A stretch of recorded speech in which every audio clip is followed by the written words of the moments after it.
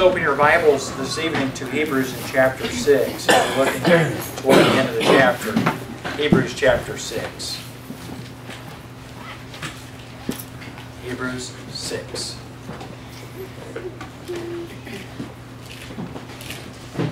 If I were to preach this entire portion of the text that has the flow of thought in context, probably would preach the longest sermon of my life, and that would be saying something. And I think it's really a great time. The irony of it just strikes me. To preach the longest sermon ever when there's a smell of food in the room. Amen. Go for it. It's just cruelty compounded. I want to look at verse 16. I'll try not to do that this evening. I actually been praying, and I won't do that this evening. I'm asking God to, we'll ask again here in a minute, to help me to be succinct this evening and try to just be able to highlight a few of the things. But I'll tell you what, this book, this portion of this book is loaded. So look at verse 16 of Hebrews chapter 6. For men verily swear by the greater, and an oath for confirmation to them an end of all strife, wherein God, willing more abundantly to show unto the heirs of promise the immutability of his counsel, confirmed it by an oath, that by two immutable things, in which it was impossible for God to lie, we might have a strong consolation, who have fled for refuge to lay hold upon the hope set before us. Notice verse 19, we sang about this evening. Which hope we have as an anchor of the soul, both sure and steadfast, and which entereth into that within the veil, wherein the forerunner is for us entered, even Jesus, made an high priest forever, after the order of Melchizedek. So Father, please help us this evening to be succinct. Help us not to be too long drawn out. On the other hand, God, help us to be able to really grasp some matters that have to do with your character. And I pray that we be impressed by who you are and by what you are capable of performing. And more than that, God, by what has been already done in the work of the cross. We pray in Jesus' name. Amen. Well, we're in the middle of a passage of Scripture that is in a long flow of a context. The entire flow of the context of the letter to the Hebrews is that this is a letter which is written to believers who are also Jewish, who are Hebrew Christians, who are going back from following the Lord Jesus. This week, I've had a couple of individuals that I've never met before contact me on the phone, and they've been concerned about the matter of their salvation. And one of the reasons for that is that they have gone back. They have not lived for Jesus the way that they ought to, and so they're concerned with some things, and oftentimes because of false doctrine, because of bad preaching or bad teaching, they've been affected by it. But those many individuals are struggling with going back from following Jesus. I wonder if I've done my best for Jesus. That's a kind of scary song, isn't it? Mm-hmm. Yeah, it talks about wasted time, wasted opportunity. And man, I'll tell you, when I try not to wonder too much about that. I try to wonder enough to keep me honest about the present and the future. I want to live for Jesus now, but if I look back, I'll be nothing but discouraged at how much time I've wasted and how many folks that maybe I could have helped to save that I have not. And so I don't want to spend too much time on that, but the reality of it, believer, is that Christians struggle with hardship in their life, in their faith. It's a lie that a believer never goes through anything that will cause him to learn endurance. You know, James really gives us a perspective about the same, doesn't he? He tells us that the trying of our faith worketh patience. And friend, that flies in the face of the prosperity gospel. The prosperity gospel does not believe in the trying of faith. The prosperity gospel believers rebuke the trying of faith. And they rebuke it in the name of Jesus. Oftentimes, you ever try to give a reality check to somebody and they say, I rebuke that? I rebuke that. What are they rebuking? Well, I think sometimes it's just a silly notion that what they're trying to rebuke, but what they're trying to say is, I will not learn patience. I will not go through difficulty. I will not go through hardship. I will not have to endure something. Friend, everything that you endure is from God. Everything that you endure, God wants in your life to teach you patience, to grow you closer to Him. But the Hebrew Christians are going through probably more than anybody here ever has. Take your mind off of yourself for a little bit and put your thoughts, align your thoughts on these individuals who have lost everything. Have lost everything. You say, Pastor, you know, I've lost a lot of friends. These individuals lost their family. Lost their family, the people they grew up with. And it wasn't as though they didn't like their family or their family didn't like them. You know, some folks have, honestly, they've grown up in such dysfunctional situations that sometimes the reality of it is that you can't really have a good relationship with your family. That's the reality. It's tragic, but it's sometimes true, isn't it? You know, you can't have a relationship with that brother or sister. You just can't. Why? Well, because of what they do. Until that person changes, you can't have a relationship with them. That's the way it is. We're talking about good family. We're talking about your mom, your dad, your brother, your sister, the people that you're closest with. And because you've become a believer in Jesus, you've now become estranged from them. And if they don't estrange themselves from you, their lives would literally just be a shambles because of what would happen to them by the religious leaders and by their neighbors and by other business people. So then there's the whole issue of being Jewish and having Rome about to destroy Jerusalem. About to lose everything anyway that way. So some believers have just said it's too tough to live for Jesus. Too tough to live for Jesus.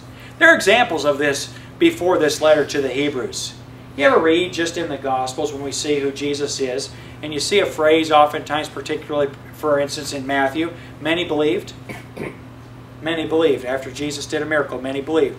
And then it says others believed not. And then it says some believed, but secretly, not openly. Why? For fear of the Jews.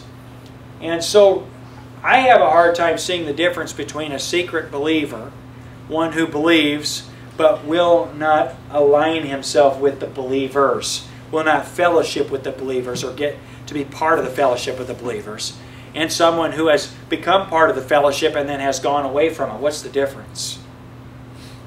There isn't any difference, is there? So it's not something new, but it's something that needs to be dealt with. And Christian, can I urge you, don't go back from following Jesus. Don't go back from following Jesus. And you know, don't make little of what you have in Jesus Christ. And that's really what the letter to the Hebrews has done. Two ways, remember? Two ways the letter of Hebrews gives us reasons not to go back. One is, here's a good reason why Jesus is better. Why it's better to be in the fellowship with Christ and with believers than it is to go back into Judaism. It's better because Jesus is better than the angels. Jesus is better than Moses. And Jesus is not only better than Moses, but He's better than the Levites. That's where we're in our passage of Scripture now. So Jesus is better. So good reasons to follow Jesus. He's better than what you'd go back to. And then, of course, there are the warnings. And just like Jude says, that if some have compassion, making a difference, and it says, others save with fear. Yeah. And so the second way that the Holy Spirit uses to urge us not to stop following Jesus is to scare us to not follow Jesus. I thought my dad would wake up. There he goes. Okay. All right. Is to scare us into following Jesus. You know, whatever works for you. You know, anyone who's raised kids knows you have some kids that talking to really helps. And then you have some kids that talking to really doesn't help. And so you got to put the fear in them. And so we're like that as believers as well sometimes, aren't we? Sometimes, man, just seeing the love of God and knowing God's goodness and who Jesus is, I want to live for Him. That's a good reason. It's good motivation. And sometimes just because I'm terrified to death. But either way, it's a good motivation, isn't it?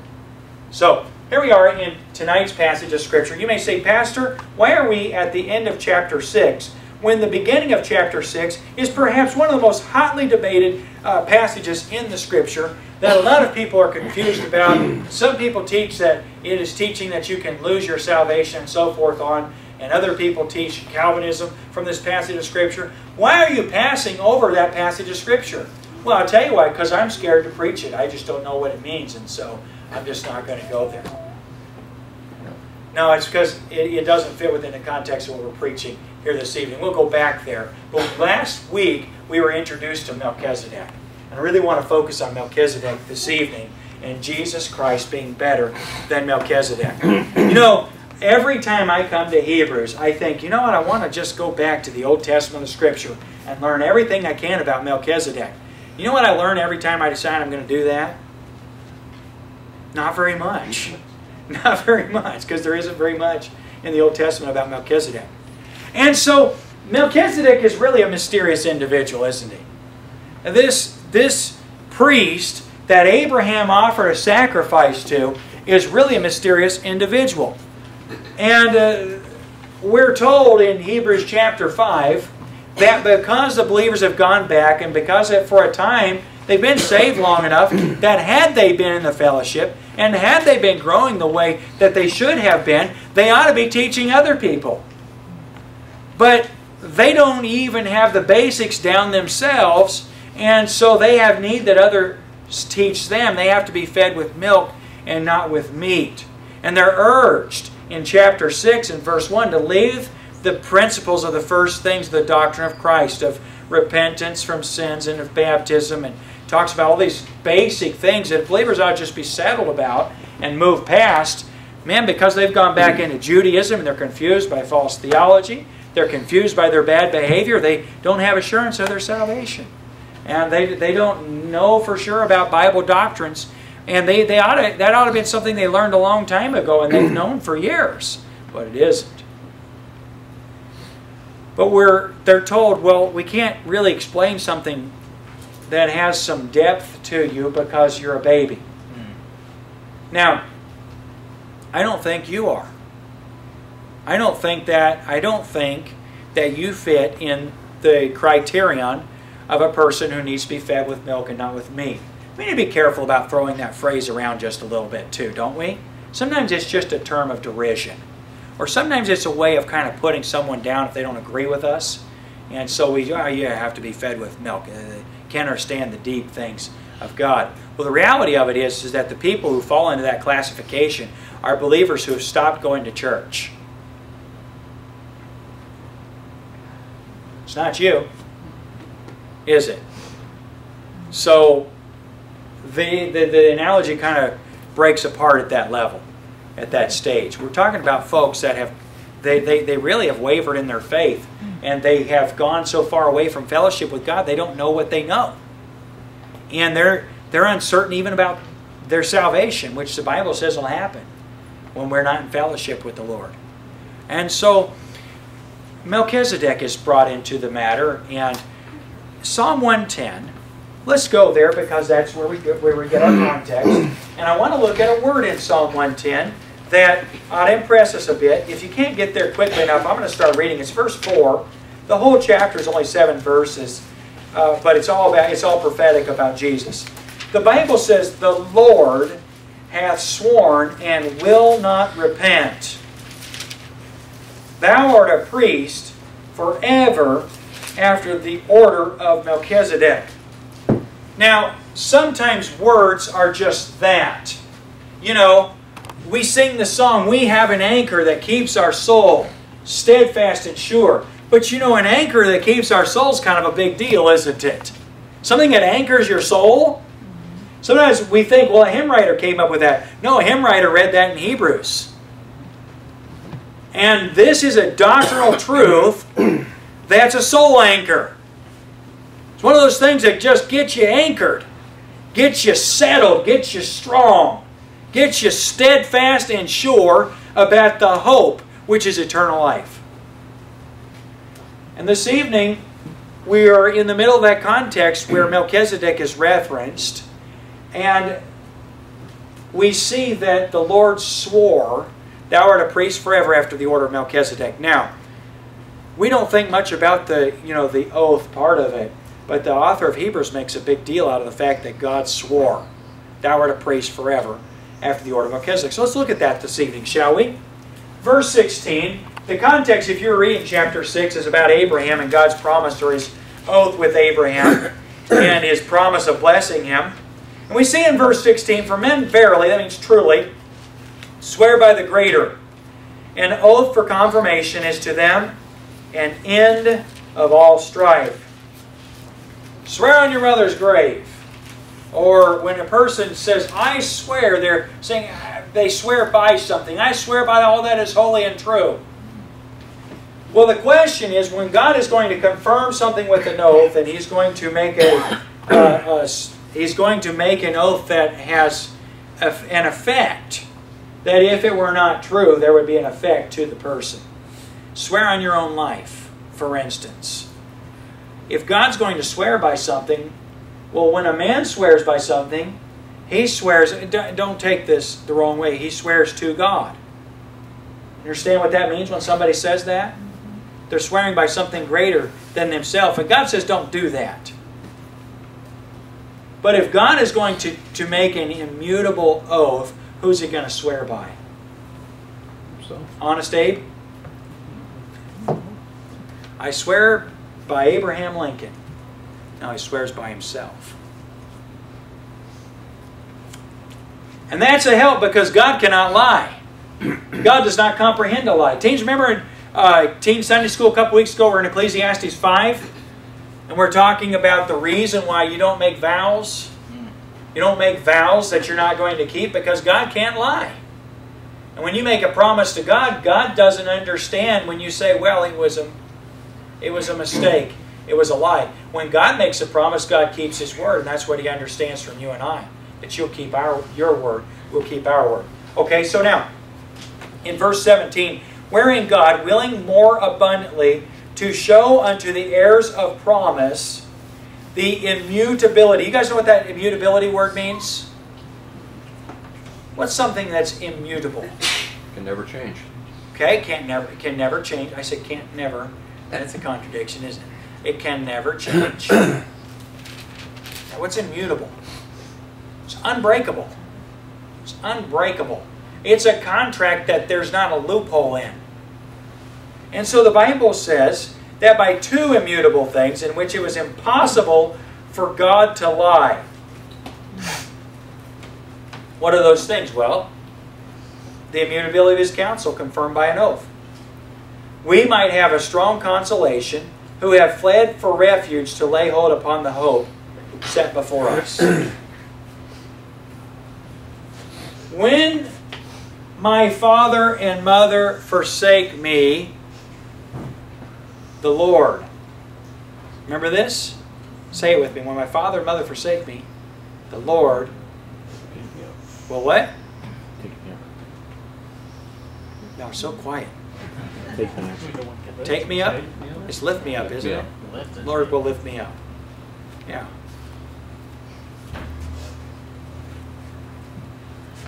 You may be betrayed by the closest of relationships, but God will never betray you. You may be disappointed by promises that people make, but God will never disappoint you. He'll always keep His word and His promise. And the Bible says it was impossible for God to lie. We might have a strong consolation who have fled for refuge to lay hold upon the hope set before us. What's the hope set before us? Salvation. You know the definition of hope in the Scripture. Hope is not possibility. Hope is future certainty. Hope is not possibility. Hope is future certainty. I hope I get a brownie tonight. All right? Well, I'm not dismissing y'all until I'm going to have Charlie come up and pray. And then I'm going to go back there and put my hands on the brownies while he's praying.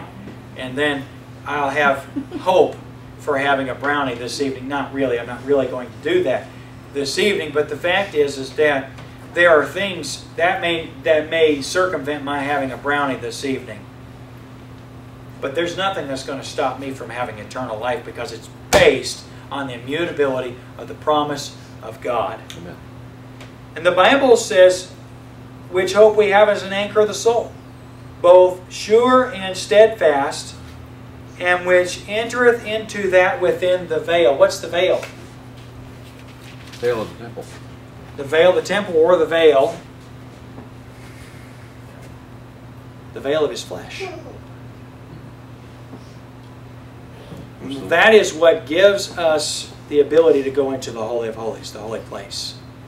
You and I are able to go right through the veil.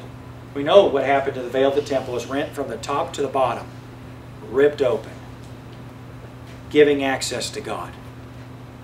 We have that hope. Friend, whatever you're fleeing from, you can flee to. You can flee to God. Now, friend, the tragedy of it is that people who don't have that hope, what are they fleeing from? They're fleeing from God. Isn't it a wonderful reversal because of the immutability of God? That instead of fleeing from God, we're fleeing to God. We cry to Jesus. We cry to God. We go to God. And my friend, He'll always be there. You may have people that would like to be there, and sometimes they cannot. Isn't it so? You ever wanted to be there for someone, but you could not? I think that'd be true of all of us, wouldn't it? God is never in that situation. And yet, a person who goes into Judaism, what are they afraid of? Well, they're afraid of God. They're afraid of Jesus. If you go away from following Jesus, you go back from following the Lord Jesus, my friend, you're fleeing God instead of to God. You're fleeing from God instead of to God. Lost people. Lost people. What's their fear?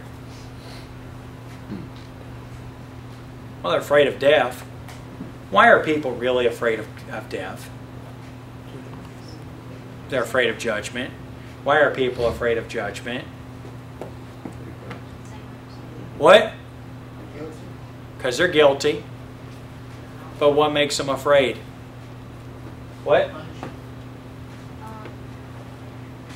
Punishment. And who's going to punish them? God. They're afraid of God. People are afraid of God. Unless you know Him. Unless you know Jesus. Friend, this is one of those truths that anchors our soul. When God made His promise to Abraham, remember Abraham was put into a deep sleep and God passed through the divided bullock Himself? Because Abraham couldn't keep his promise to God, but God could keep His promise to Abraham. And God can keep His promise to you. And so you want to go into Judaism? You want to go away from following Jesus? You want to go into the world? You want to go back to something that you came from or that you were delivered from? There's no hope there. There's no help there, is there? It's only hope in Jesus. A couple more things this evening. We mentioned, of course, Melchizedek. And I just want to read some things about Melchizedek in verse 1 of chapter 7. For this Melchizedek, king of Salem, priest to the Most High God, who met Abraham returning from the slaughter of the kings and blessed him, to whom also Abraham gave a tenth part of all, first being by interpretation king of righteousness. That's what the meaning of Melchizedek is. And after that also king of Salem, which is king of peace. Without father, without mother, without descent, having neither beginning of days nor end of life, but made like unto the Son of God, abideth a priest continually. This is why people believe that Melchizedek would have been an Old Testament appearing of Jesus Christ. That's all we know about him. There certainly is more here than any person can know for certain. Verse 4. Now consider how great this man was, unto whom even the patriarch Abraham gave the tenth of the spoil. Notice the first two words of verse 4. What are they? Now consider. And so the idea here is think on that. Think on this. Meditate on this. Think how great Melchizedek must have been if Abraham gave a tenth of his spoil. So then the Holy Spirit, the author of Hebrews, explains that. And verily they that are of the sons of Levi, who receive the office of the priesthood, have a commandment to take tithes of the people according to the law, that is, of their brethren, though they come out of the loins of Abraham. So the Levites have the right to take tithes from the other 11 tribes of Israel. If they have the right to take tithes, they have a special office. They have a special calling, don't they? That is, literally, the other tribes are subordinate in a way, or subservient to them, because they pay them tithes. Now, verse 6, but he whose descent is not counted from them received tithes of Abraham and blessed him that had the promises. And without all contradiction, the less is blessed of the better. Now, this is not saying that Abraham was better, and so Melchizedek was blessed by him. No, we're talking about Melchizedek's blessing for Abraham. The Bible says there's without any contradiction. That is, there's no exception to this. The fact is that the better blesses the less. And so Melchizedek blessed Abraham. And if that's true, and it is, in verse 8, here men that die receive tithes, but there he receiveth them, of whom it is witnessed that he liveth.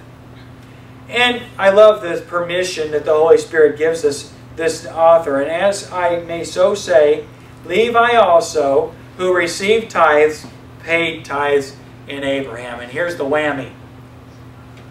If Levi is a descendant of Abraham, then he was in the loins of Abraham. So when Abraham paid tithes to Melchizedek, so did Levi. Levi paid tithes to Melchizedek. And of course we know where this is going to go already, don't we? Then. If you're going to go back into Judaism, you're going to go back into a priesthood. You're going to go back and be under. You're going to be the less for the better. You're going to be striving to be blessed by someone greater than who you are, the Levites. But it's still not as good as Melchizedek was to Abraham. This whole idea of second best. Second best. You know, there are some things in life it's okay to settle for less than the best in, right? I'm trying to think what they are. You don't want to try that with your spouse. You don't want to try it with your church. You know, well, you know, the best church is over there, but I go to second best Baptist Church. You don't want to try it with most things, but there are some things, right? I mean, it's a reality. People drive Fords. So, you know what I'm saying? There can be an economy where you know, there's a reason why the best is not always the thing that's called for. Here's an example. Every time I look at these benches up here, they irritate me. Do these benches irritate you? You ever notice that the grain of the wood right here on the corners? See the grain of the wood on the reinforcement, how it goes up and down? But the grain of the wood goes this way on the bench. That is just wrong. Right? Does that bug anybody? Every time I look at these benches, I see that. It stands out to me. And then they've never been sanded and sealed and tightened up the way they should have been. But you know, we had a deadline making these benches. And I had to just throw them together one day. We were having revival services, and we wanted to have a place where people could kneel. And so we made them, and we had time constraints, and we just couldn't do the best job. And it was better to have second best benches than the best ones.